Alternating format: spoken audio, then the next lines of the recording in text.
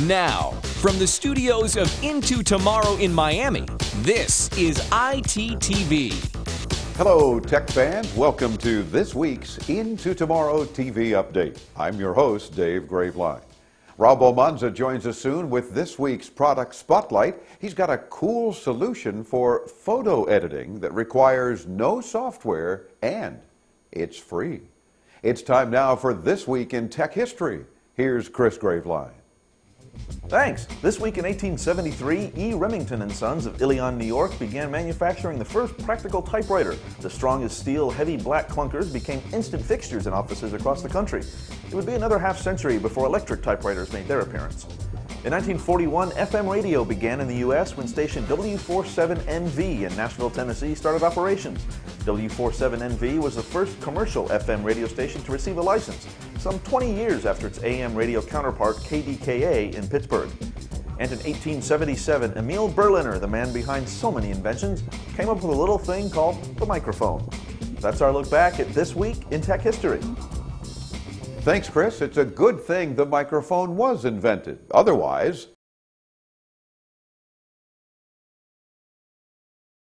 how many pictures at a time are you deleting from your digital camera or computer because of imperfections? Wish you could repair them and do it for free? Rob's here now with this week's Product Spotlight. Rob? Thanks, Dave. Even with digital cameras improving on a daily basis, sometimes the pictures we take are less than perfect. I do have to admit, though, that sometimes we do create great pictures by mistake, and then when you're trying to recreate them, it's pretty hard. So why not do something with that bad picture and create something amazing? Check this out. There's a website I ran to called Picnic, a free Flash-based online editing tool that makes it easier for you to fix your pictures. You can upload your pictures from your computer or import them from websites like Facebook, Flickr, Picasa, PhotoBucket, or WebShots. It's really simple. I'll give you a quick demo. You can try Picnic out for free without opening an account. However, if you choose to, registration is free. I'm going to go ahead and import a picture from Facebook without signing on. And I'm going to import a picture from Vegas here. Basically what you do is you drop down and select Edit.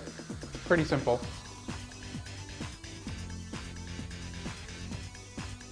So this is me and Andrea in Vegas, and then here you have your options. There's Autofix, Rotate, Crop, Resize, Exposure, Colors, and Sharpen. There's even a red eye reduction tool. However, no red eyes here, so it's pretty cool.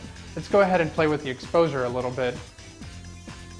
What it does, it just brightens it, and you can distort it a little, make it kind of creepy, or you can play with it and create a cool art picture. So what we'll do is just focus the light on our faces, and what you do is just select OK, and it saves that preset. You can also play with colors, where you can turn it into black and white or grayscale, and with its saturation here too. I'm going to say I like that, so you hit OK, and basically once you play with all these different tools, just do Save and Share, add a caption. That's actually the caption I have on my Facebook. So that's Andrea and me, and what you do is save photo, and it saves it automatically on my Facebook because that's what I'm using. However, you can also save it on your computer if you're importing a picture directly from it. Picnic is pretty much like iPhoto. For those of you familiar with that, I encourage you guys to give it a try. And who doesn't like free?